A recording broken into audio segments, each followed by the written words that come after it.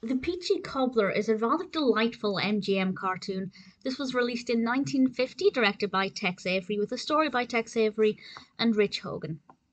And it's basically a story of the elves and the shoemaker, but a little bit different. It starts off with this cobbler who is clearly very unwell, undernourished, and he's given this bit of bread by his sickly wife, and he's about to eat this bread, and then he realizes that there are birds looking very cold and hungry, so he decides to give this bread to them instead.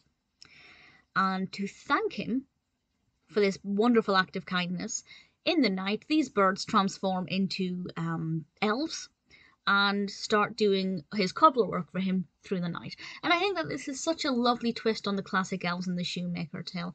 It's very similar, of course, in the sense that the cobbler or the shoemaker shows an act of kindness, and the elves, which transform from birds, go about doing work for him to say thank you and easing his burden, which of course means that he can.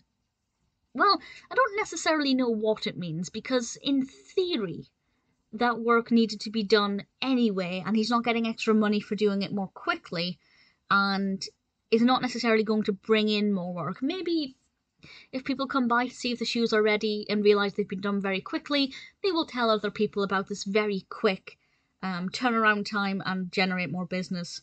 But then if the elves don't come back, that turnaround time won't be delivered and people will be disappointed.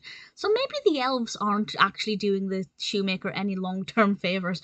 I'm overthinking it, of course. I've never kind of stopped to think about that.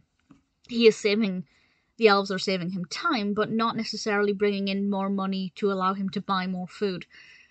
Definitely just putting a big dampener on what is a really lovely story. It's actually beautifully told. I really like how animated it is, or how well animated it is. The shoes look wonderful and shiny when the elves are working on them, and I think they really effectively get across how cold and unwell, quite frankly, the the shoemaker, the cobbler is. I really enjoyed it. If you're a fan of that story, I think you'll really like this. It's got a lot going for it. It's a beautiful and quite funny narrative as well. It's an MGM cartoon, so there are a lot of little gags here and there. But it is also very humbling and very sweet, and I really enjoyed it. The Peachy Cobbler is definitely worth checking out.